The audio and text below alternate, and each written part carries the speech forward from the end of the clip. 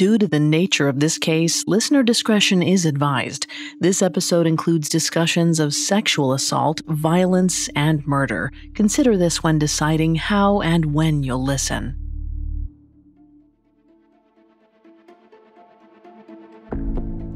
"36-year-old Judalon Smith opened her front door cautiously, shotgun in hand. She left the light off as she surveyed the living room. Everything looked the same as it had before she left, but still she felt anxious. She cocked the gun and tiptoed towards the bedroom. Holding the weapon like she'd seen on police procedurals, she checked each corner of her tiny apartment. Finally, she let out a sigh of relief. She was thankfully alone. Shaking, she put down the gun and turned on the TV, hoping for a distraction. But the news only made her feel worse. Every channel was playing footage from outside the Menendez family mansion. Unable to stop herself, Judalon watched the anchors describe the brutal murders. It made her sick. She glanced at her phone. She could call. She could put an end to this. If she told the truth, she could pull herself out of this mess forever. At last, she took a deep breath, picked up the receiver, and dialed the LAPD. As soon as someone picked up, she told them, "I know what happened to Jose and Kitty Menendez." I'm Vanessa Richardson, and this is Serial Killers, a Spotify podcast. You can find us here every Monday. Be sure to check us out on Instagram at Serial Killers Podcast. We'd love to hear from you. If you're listening on the Spotify app, swipe up and give us your thoughts. Stay with us. This episode is brought to you by Ford. For a century, the Sasquatch has eluded even the boldest believers, until now. Introducing the Ford Bronco Sasquatch Searcher, a one-of-one off-road SUV beast, custom designed with a camouflage finish to brave the unknown. And it could be yours. Solve the cryptic puzzles to enter Ford's sweepstakes. Posted by Ford Bronco on Instagram. No purchase necessary. US 18+. Excludes Alaska and Hawaii. Official rules apply. This episode is brought to you by Shopify. Do you have a point-of-sale system you can trust, or is it a real POS? You need Shopify for retail. Shopify POS is your all-in-one solution for managing payments, inventory, and sales across both in-person and online stores. It seamlessly tracks every sale, drives traffic with built-in marketing tools, and keeps you connected with customers everywhere. Sign up for a $1 per month trial period at shopify.com/serialkillers, all lowercase. Go to shopify.com/serialkillers to take your retail business to the next level today. Shopify.com/serialkillers. This episode is brought to you by Buzzballs. I love the packaging on these guys. Every time I walk into a store and there's a stack of Buzzballs, I just have to smile. And I love the flavor watermelon smash. I think it's my favorite. Well, now you can get your favorite cocktails and more in these cute, ready-to-drink ball cans from Buzzballs. From the classics like espresso martinis to fun new flavors, find a Buzzballs near you. Buzzballs, 15% ABV, Carrollton, Texas. Please enjoy responsibly. On the evening of August 20th, 1989, 45-year-old Jose Menendez lounged in the family room of his Beverly Hills mansion next to his wife, 47-year-old Kitty. They'd been watching a movie together, but Kitty had long since fallen asleep, and Jose wasn't too far behind her. Though it was only around 10 p.m., he was exhausted. The last week was a blur of arguments and fistfights. His oldest son, 21-year-old Lyle, had recently come home from Princeton for the summer. He and his younger brother, 18-year-old Erik, had been terrorizing their parents ever since. Every morning, Jose woke up to another disaster. One weekend, the boys littered the yard with beer cans and cigarette butts. They kept losing their house keys, so their parents had to climb out of bed to let them in at all hours of the night. Just a few days before, Lyle made Kitty so angry that she ripped the $1,500 hairpiece he wore clean off his head. Jose didn't know what to do. He tried to teach his sons what they needed to know to be successful. When he was their age, he lived in a tiny apartment and could barely afford groceries. He had worked himself to the bone to give them the opportunities he never had, but they had no idea what it was like to struggle. When his boys were born, Jose had such high hopes. Now, when he looked at them, he only felt disappointment. According to some claims, he'd even recently decided to remove them from his will. If they were ever going to work hard and learn respect, they would have to earn their money just like him. They didn't deserve to inherit a penny of his millions. Jose tried once again to focus on the movie and shut out his troubling thoughts. Soon, his eyelids became heavy, and he was snoring next to his wife. As Jose and Kitty lay dozing in the family room, the Menendez brothers sat nervously in Lyle's bedroom. On his desk were two 12-gauge Mossberg shotguns and 10 rounds of buckshot ammunition. Lyle picked up one of the guns, loaded it, and gave Erik an expectant look. According to the brothers, 5 days before, on August 15th, Erik confided to Lyle that their father had been sexually abusing him since he was 6 years old.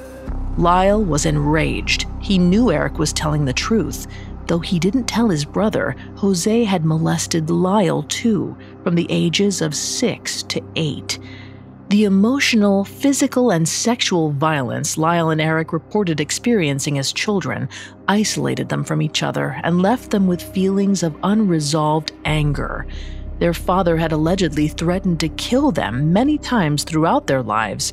After Lyle confronted Jose about molesting Erik, both brothers feared Jose might follow through on his threats. According to the Menendez brothers, it was kill or be killed. Erik studied the shiny black shotgun resting on the desk. He'd never actually fired it before, just practiced loading and unloading it. He didn't know if he would even be able to pull the trigger when the time came. He could feel Lyle staring at him, but couldn't bring himself to meet his eyes.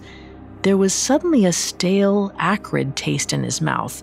All he could hear was his own heartbeat, occasionally interrupted by Lyle's loud breathing. Transfixed by the weapon, Erik tried to think happy thoughts, but nothing that came to mind involved his own family. Every memory he had of his father or mother was soured by an all-consuming anxiety. Every moment he'd ever spent with them just felt wrong. His father was cold, intimidating, and impossible to please. His mother was pitiful, spiteful, and in his eyes made desperate by decades of domestic abuse. Then there was his brother. Only Lyle had ever wanted to save him, to make things right. Erik had to trust him. He picked up the gun, loaded it, and followed his brother downstairs. They stopped outside the double doors that led into the family room and locked eyes. Lyle asked him if he was ready. Erik tightened his grip on the shotgun, swallowed, and nodded. Lyle and Erik flung open the doors and burst into the family room. Before either of his parents could react, Lyle pressed the barrel of his Mossberg against the back of his father's skull and fired. Meanwhile, Erik shot erratically. The windows shattered and the room was obscured by clouds of thick gray gun smoke. Kitty tried to run away, but some of Erik's stray buckshot pierced her leg. She slipped in the blood that gushed from her thigh. As she floundered helplessly on the floor, her sons shot her in the arm and chest. In a matter of seconds, both guns were out of shells. Jose was dead, but Kitty still clung to life, moaning. Erik shook violently, sick to his stomach. Lyle ran outside to his car and grabbed more ammunition from his truck. Inside, the smoke cleared, rising out of the broken windows. When Lyle came back in, he reloaded his gun and shot his mother in the face. Finally, Lyle turned to his brother, breathing heavily. Jose and Kitty were dead. But the job wasn't finished yet. They each fired one last shot into their parents' left kneecaps in an attempt to make the murders look like a mafia hit. Then they picked up the shotgun shells from the floor and packed them into their tennis bags along with the weapons. Still buzzing from the adrenaline, Lyle and Erik rushed out to their front porch and waited for police to arrive. They'd fired 13 rounds in a quiet neighborhood in one of the wealthiest cities in America. They expected cops to swarm the area within minutes. But no officers came. There wasn't so much as a distant siren. When neighbors were interviewed later, they said they heard loud explosive sounds but assumed it was someone setting off fireworks. Nobody in Beverly Hills, a city insulated by wealth and privilege, could have imagined what was going on in the Menendez mansion that night. Realizing they might actually be able to get away with murder, Lyle and Erik decided to establish an alibi. They called their tennis coach and asked him to meet them at the Cheesecake Factory, but he was busy. They drove to a movie theater instead, hoping they could buy tickets to Batman and establish an alternate timeline, but the cashier wouldn't sell them tickets for earlier showings. For a while, they drove around Beverly Hills, unsure what to do. Finally, they decided to go home, pretend they'd stumbled upon their parents' bodies, and call 911. Police arrived at the gruesome scene around midnight. Jose's skull had been split open, pieces of brain matter stuck to the ceiling, while Kitty's face was an unrecognizable mass of muscle and bone. Lyle and Erik feigned grief, sobbing and pounding on the ground outside. Police were so convinced by the boys' performance, or perhaps so aware of the Menendez wealth and status, that they didn't bother to test their hands for gunshot residue. There were a few things, however, that caused police to be suspicious right from the start. When he described finding his parents' bodies, Erik repeatedly referenced how smoky the room was, which officers knew was inconsistent with the broken windows. It was also strange that Lyle and Erik had called 911 from their home after discovering the bodies. The vast majority of the time that someone finds a dead victim, they call the police from an alternate location for fear the killer might still be in the area. Lastly, the boys were way too eager to get back inside the house and grab their tennis bags, the ones that, unbeknownst to the police, held the murder weapons and shotgun shells. Officers couldn't understand why the brothers would be thinking about tennis at a time like this. But getting rid of the evidence couldn't lessen their guilt. Eventually, it would consume them. This episode is brought to you by Simply Safe. We know how dangerous the world can be. We've heard how bad it can get here on this show. So make sure you're doing what you can to be safe and get a home security system from Simply Safe. Their security systems are excellent, and they make it easy to protect what matters most to you. I use Simply Safe every day when I have to leave the house for work or when I travel. It really just gives me peace of mind that everyone and everything is safe. I like Simply Safe because there's no cancellation fees or contracts or extra costs. What you see is what you get. It's so easy to install. It literally takes less than an hour. The app walks you through step by step. Or you can hire one of their professionals to do it for you. Simply Safe's agents can help stop a crime in real time by seeing, speaking to, and deterring intruders. For this single mom, that's worth its weight in gold. If you're going to trust anyone with you and your family's safety, trust Simply Safe. They've been named Best Home Security Systems by U.S. News & World Report for 5 years running. And right now, you can get an exclusive 50% discount on a new system, plus a free indoor security camera with Fast Protect monitoring. Just visit simplysafe.com/killers. But this offer's available for a limited time only, so be sure to order today. That's simplysafe.com/killers. There's no safe like Simply Safe. This episode is brought to you by Ollie.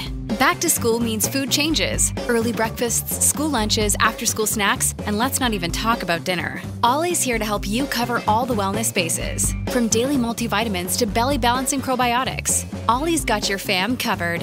Buy 3 and get 1 free with code BUNDLE24 at OLLY.com. These statements have not been evaluated by the Food and Drug Administration. This product is not intended to diagnose, treat, cure, or prevent any disease. On August 20th, 1989, Lyle and Erik Menendez murdered their parents, Jose and Kitty, in the family room of their Beverly Hills mansion. Police were shocked by the horrific crime scene and were swayed by the brothers' dramatic displays of grief. Although some of the brothers' behavior struck officers as strange, they didn't test their hands for gunshot residue. If they had, they would have caught the culprits that same night. Instead, the brothers went free. Immediately after the deaths of their parents, they each received a $250,000 life insurance payout, more than $620,000 today. To them, it was a just reward. In the 5 days between their parents' murders and the memorial service, Lyle and Erik spent over $15,000. According to his extended family, Lyle wore a brand new 18-karat gold Rolex and a pair of Jose's loafers to the service. At one point, he nudged his aunt, smirked, and said, "Hey, Marzie, who said I couldn't fill my father's shoes?" Lyle's cocky behavior at the funeral didn't sit right with Jose's brother-in-law, Carlos. The day after the service, Carlos went to the Menendez mansion and found Jose's will in a bathroom drawer. It was dated 1980 and designated Lyle and Erik, who would have been just 12 and 9 years old at the time, as the beneficiaries of the entire estate. But in more recent conversations, Carlos remembered Jose talking about removing his sons from his will altogether and suspected there was a newer version of his last wishes. He contacted Jose's lawyers, who found nothing. However, on the computer in the master bedroom, Carlos reportedly discovered a file titled Will. Unfortunately, it was password protected and he was unable to access it. Carlos made an appointment for a computer expert to come and search the hard drive on September 1st to clear up the inheritance issue. It's unclear whether or not Lyle and Erik knew what this file contained. However, Lyle did find out his uncle had been poking around and was apparently worried about what he might find. He rushed back to Beverly Hills from New York, where he'd been traveling, and hired a computer expert of his own. The specialist reportedly came to the mansion on August 30th and erased every file with the words Lyle, Erik, or Will in it. Meanwhile, Erik had no idea what Lyle was doing to cover up their crimes. He spent the last few days of August staying with his friend, Craig Signorelli, in Calabasas. While they spent time together, Craig tried to broach the subject of the murders. Erik told Craig he believed the mafia was to blame, or maybe even Fidel Castro. Whoever it was, Erik said he would pay $1 million to see them put behind bars. But their deaths seemed eerily similar to those in a screenplay Erik had written, in which the protagonist murders his parents for their vast fortune. When Craig asked if he would be interested in revising the script, Erik glowered. He reportedly told Craig not to touch the screenplay, saying, "You know I didn't kill my parents."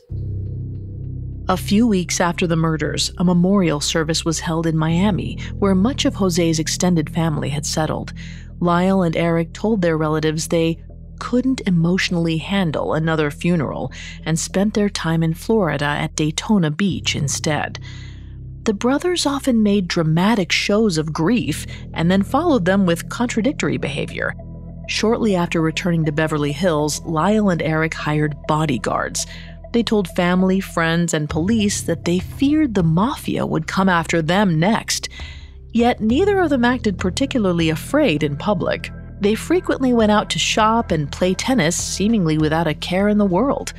Lyle and Erik eventually managed to spend over $1 million. Lyle bought a $64,000 Porsche and put a $300,000 down payment on a chicken wing restaurant in Princeton, New Jersey. Erik replaced his Ford with a Jeep Wrangler and hired a full-time tennis coach for $50,000. The boys also secured side-by-side condos in Marina del Rey and were often seen joyriding through Los Angeles in their late mother's Mercedes convertible. Police found the brothers' spending habits highly suspicious, but chalked it up to their privileged upbringing. They'd always been wealthy. Perhaps officers thought this was just their way of grieving. Grief was a tricky subject for Lyle and Erik. Their father had forced them to suppress their emotions since they were toddlers. They had a hard time articulating the tornado of complicated feelings that emerged after they killed their parents. Lyle, in particular, didn't seem to show any remorse for his actions. He either truly believed he did the right thing, or his hatred for his parents was strong enough to overshadow any regrets he might have held. Erik, on the other hand, was sick with guilt. He regularly met with a therapist, Dr. Jerome Oziel. During their sessions, Erik reported depression and anxiety so extreme that it made him physically ill. Dr. Oziel wasn't surprised that his client's psychological health deteriorated after his parents' deaths, but Erik's reports of suicidal ideation concerned him. The therapist pressed the boy further, trying to uncover what was causing such destructive grief. It didn't take long for Erik to crack. Less than 3 months after the murders, he confessed that he and Lyle had killed Jose and Kitty. According to Dr. Oziel, Erik also claimed that they had planned the murders for weeks in advance. They felt the only way to escape their father's domineering grasp was to kill Jose and Kitty to make sure there were no witnesses. Dr. Oziel didn't know how to handle the confession. California law provides for psychotherapist-patient privilege, which means all communication between counselors and clients must be kept confidential, unless the client poses an immediate threat to themselves or someone else.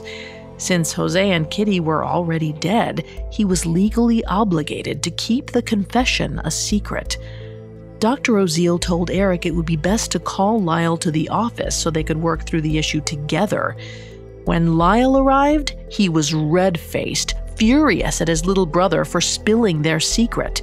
With his finger pointed at Dr. Oziel, who sat just a few feet away, Lyle told Erik, "I hope you realize what we're going to have to do. We have to kill him and anyone associated with him." Erik broke down into heaving sobs, told his brother he couldn't bear to kill anybody else, and ran out of the office. Lyle gave Dr. Oziel a cold glare before following Erik out. In the parking lot outside, Erik stared at his brother, speechless. Lyle looked crazed. His hair stood on end. His face was contorted in anger. His eyes were huge. His voice began at a deep growl before it rose to a frightening, high-pitched scream. Erik hardly even recognized the raving man before him. But no matter what Lyle said, Erik wasn't killing anybody else. Just the thought of it made him nauseous. Every night, images of what they had done kept him awake. He saw moonlight glinting off the shattered glass, his mother's blood pooling on the hardwood floor, his father's skull blasted open. Even so, Erik was confident they would get away with it. They'd been careful. Seeing how callous Lyle had become since their parents' deaths and how quick he was to suggest killing another person made Erik feel like his therapist was more trustworthy than his own brother. While Lyle and Erik argued in the parking lot, another of Dr. Oziel's clients, a woman named Judalon Smith, sat in the lobby waiting for her own appointment. But she wasn't just an ordinary patient. She'd only been seeing the therapist for a few months, but their relationship had quickly become romantic. When the brothers stormed out of the offices, Judalon went in to find her lover frantic.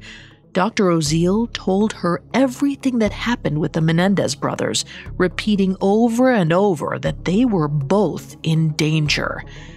Judalon told Dr. Oziel to go to the police. Lyle's threat on his life clearly negated the brothers' right to confidentiality.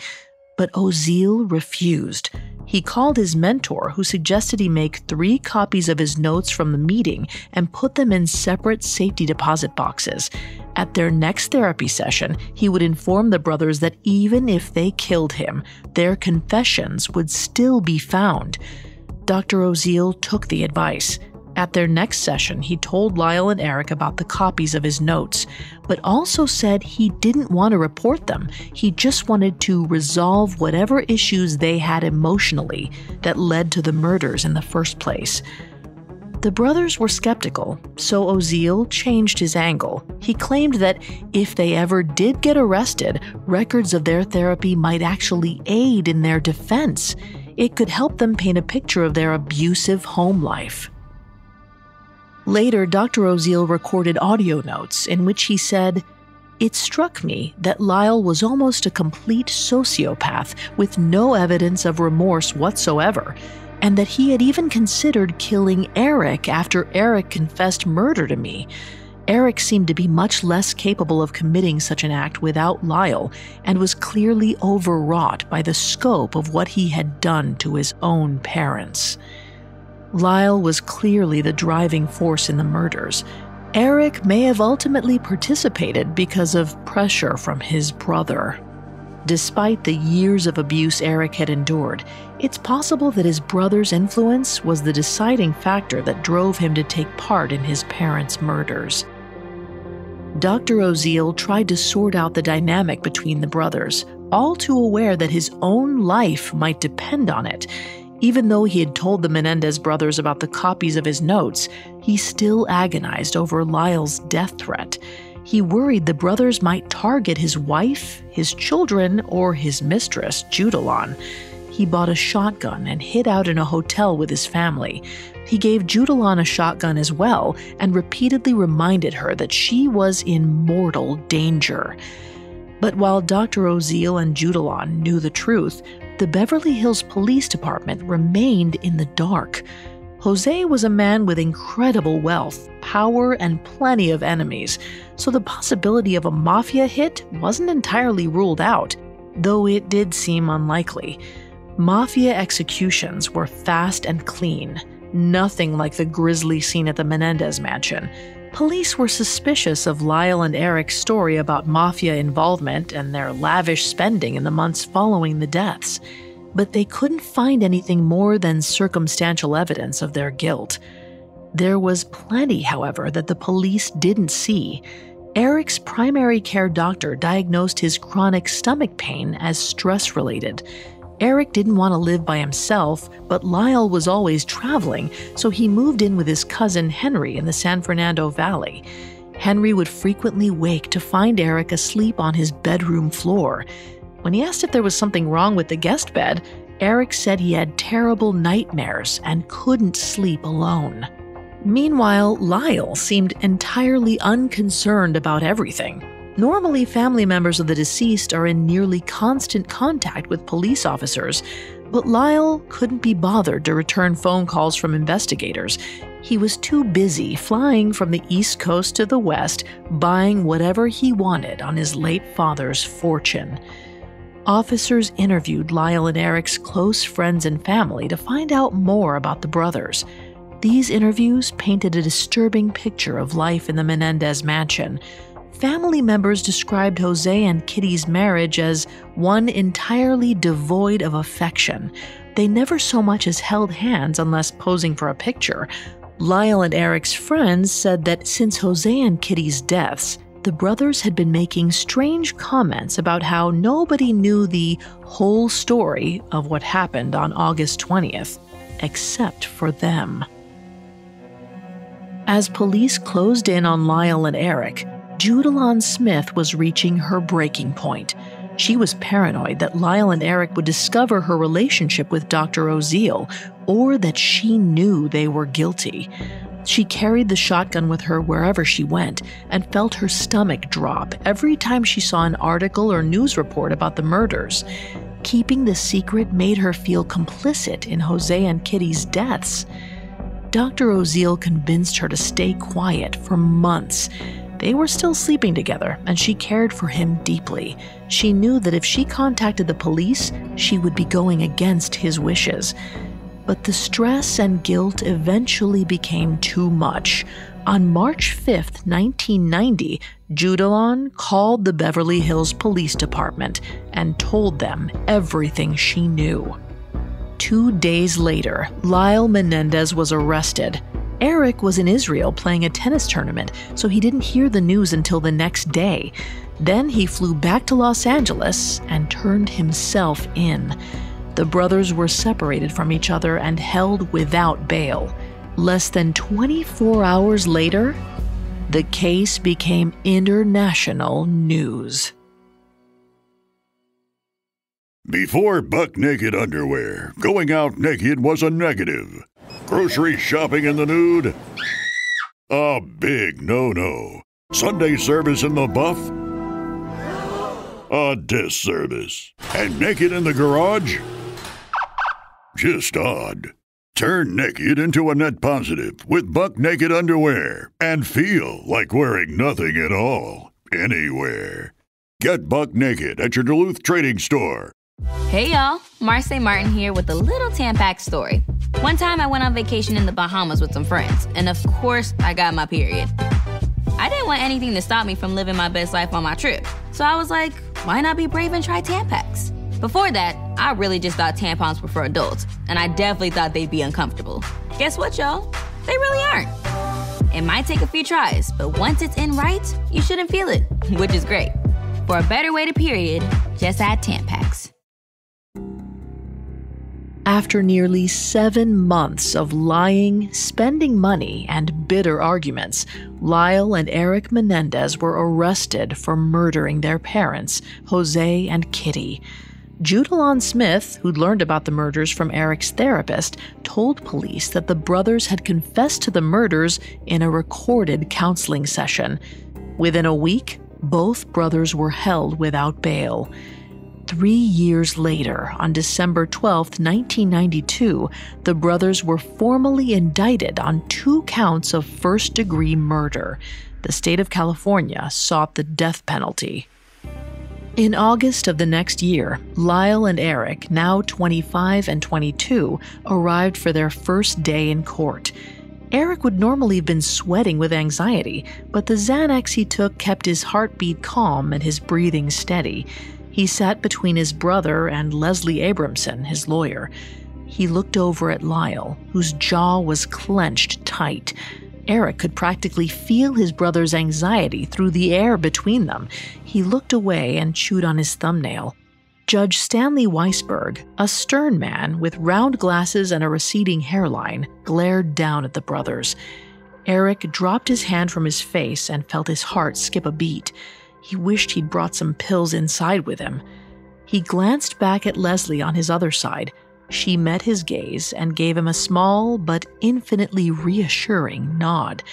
They'd been over their defense 1,000 times. He had all his lines memorized. All he needed to do was stick to the script and everything would be all right. Leslie Abramson spent months carefully orchestrating the Menendez brothers' defense.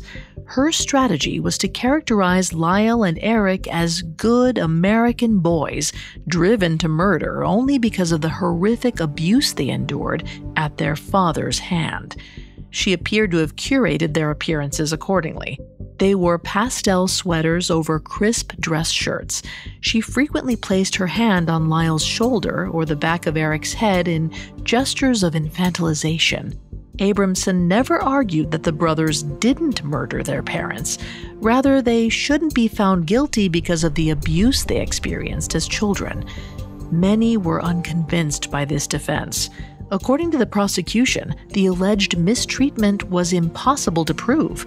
To them, Jose's $14 million fortune was ample motive for murder. Testimony from Erik's therapist, Dr. Oziel, was key to the case. Recordings of his therapy sessions were ruled inadmissible due to doctor-patient confidentiality laws, but Oziel was allowed to testify using his handwritten notes from their meetings. Meanwhile, Erik supplemented Oziel's statements with details about the sexual abuse his father had subjected him to. Lyle claimed that Jose had molested him and Kitty was violent with him. After learning this behavior from his parents at such a young age, Lyle said, he even sexually assaulted Erik with a toothbrush when his brother was 7 years old. Family witnesses corroborated stories of both physical and sexual abuse and painted a picture of an exceedingly unhappy home life. Their statements were scrutinized by Dr. Kathleen M. Heidi, an internationally recognized consultant on adolescent homicide. She wrote that understanding the phenomenon of child maltreatment is critical in unraveling the dynamics leading to the slaying of a parent. Heidi's research has determined that physical, psychological, and sexual abuse are all commonly present in families in which a parent is killed. However, in her book Understanding Parricide: When Sons and Daughters Kill Parents, Heidi writes that severely abused parricide offenders have a number of characteristics that the Menendez brothers do not appear to share. For example, most parricide offenders kill out of desperation because they're unable to get away from their parents. They also don't typically withhold information from their therapists. They usually attempt to get outside help to escape the abuse before resorting to violence. Lyle and Erik, on the other hand, had cars and credit cards that could have easily facilitated their escape, but chose to kill their parents anyway. Lyle was currently enrolled at a university thousands of miles away, seemingly living a life free from Jose's control. Many outsiders who followed the trial were dissatisfied with what was deemed the abuse excuse, so the defense brought in expert psychologists to better explain the consequences of the brothers' prolonged maltreatment. Multiple psychologists argued that both brothers, but Erik in particular, likely suffered from battered person syndrome. This condition is characterized by a collection of symptoms similar to those of post-traumatic stress disorder, including hypervigilance, anxiety, flashbacks, and, most pertinently, violent outbursts against the abuser. Psychologists pointed out that the brothers' heightened levels of anxiety could have given them a distorted view of reality, which made them believe their father was going to kill them. Still, it was nearly impossible to argue that the brothers killed in self-defense. The murder weapons were purchased days in advance. Making the case even more complicated was the fact that the entire trial was televised, and everybody had an opinion about the newly notorious Menendez brothers. Media outlets characterized Lyle and Erik as spoiled kids who killed for money alone. Their stories of abuse were widely considered laughable fabrications, regardless of the supporting witness testimony. Every move the brothers made was scrutinized. At one point, Erik was caught on camera laughing as he entered the courtroom, which led to a flurry of news stories about his arrogance and lack of remorse. According to Erik, however, he was suicidal, ill with anxiety, and was taking a heavy prescription of Xanax up to 3 times a day. When he walked in laughing, it was because his lawyer had told him a joke to cheer him up. The explanation did little to silence the critics. Many believed the abuse was irrelevant. If Lyle and Erik committed the murders, as they openly confessed to, they should be found guilty. But others disagreed, and it didn't seem as if a compromise could win justice. The ultimate result was a hung jury and the declaration of a mistrial. A second, much more limited trial was scheduled for August of 1995. By that point, there was no contest. Lyle was so hopeless he chose not to testify at all. Neither brother had the strength to endure a second trial. Without this highly orchestrated defense, the question of the trial became if, rather than why, the brothers had committed the crime, and that answer was obvious. On March 20th, 1996, 28-year-old Lyle and 25-year-old Erik were found guilty of first-degree murder and sentenced to life in prison without the possibility of parole. They were incarcerated separately, 2 counties away from one another. Afterward, Lyle and Erik stayed in contact via mail. Due to the media attention surrounding the murders, they also both received numerous letters from people in California and beyond. On June 12, 1999, Erik married Tammy Sackerman, one of his pen pals, in the waiting room of Folsom State Prison. In November of 2003, after a failed marriage to a woman named Anna Erickson, Lyle married Rebecca Sneed in the visiting area of Mule Creek State Prison. Then, in February of 2018, after 22 years of separation, the Menendez brothers were reunited at R.J. Donovan Correctional Facility in San Diego. According to witnesses, Lyle and Erik burst into tears and just hugged each other for a few minutes without saying any words. The Menendez brothers remain incarcerated, but now say they feel a sense of purpose. Lyle helps run meditation workshops with other inmates, and Erik works with hospice patients in the prison. In a 2017 interview with The Today Show, Lyle said, "I love my mother, and I still cry over my mother, and I don't forgive her." When asked if he regretted murdering his parents, Erik responded, "Immensely so. Not a day goes by when I don't wish I could undo this. Bring them back." A 2023 docuseries titled Menendez plus Menudo, Boys Betrayed, features new revelations from Roy Rossello, a former member of the Puerto Rican boy band Menudo, claiming that he was also sexually abused by Jose Menendez back in the early 80s, when Rossello was a minor and a member of the band. This information, along with a recovered letter from Erik to his cousin describing the abuse he endured, have been cited in a petition by their lawyer to have the convictions vacated. As of this recording, no decision has been made.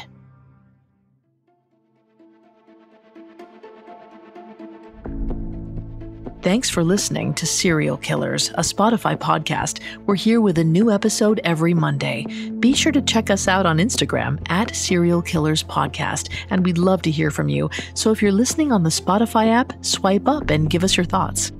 For more information on this case, amongst the many sources we used, we found the book The Menendez Murders, the shocking untold story of the Menendez family and the killings that stunned the nation, by Robert Rand, extremely helpful to our research. The audiobook edition is available for Spotify Premium subscribers in Spotify's audiobook catalog. Stay safe out there. Serial Killers is a Spotify podcast. This episode was written by Karis Allen, with writing assistance by Abigail Cannon, and sound designed by Alex Button. Our head of programming is Julian Boireau. Our head of production is Nick Johnson, and Spencer Howard is our post-production supervisor. I'm your host, Vanessa Richardson.